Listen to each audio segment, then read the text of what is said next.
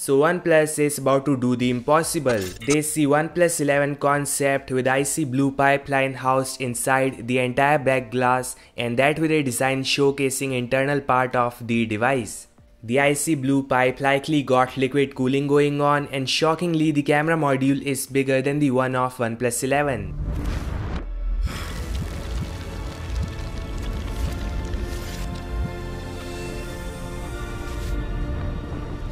So this is a triple camera setup. There is main, super wide and a periscope lens, and this is nothing like what nothing did in the phone 1. So yeah, it is a cool looking device coming in from OnePlus on 27 this month.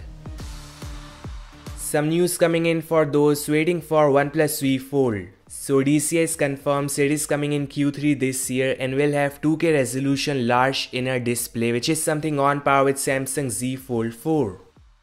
The Oppo Find N2 in comparison got Full HD plus panel, so 2K is for sure something expensive of high resolution, and unlike the Find N2, this device won't have a compact screen size.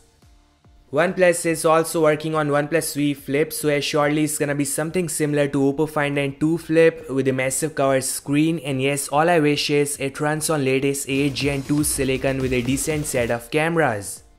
Shocking part is GCS says OnePlus is working on a device with periscope camera. Now this could be the V Fold or V Flip, or OnePlus might be working on an Ultra variant, not sure.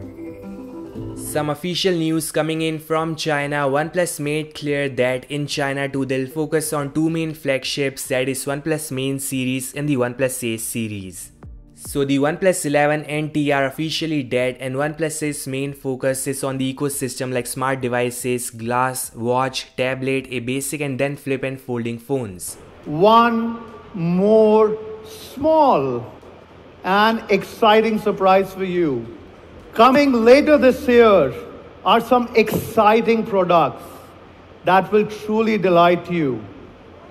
And in Q3, you can expect something phenomenal coming from OnePlus.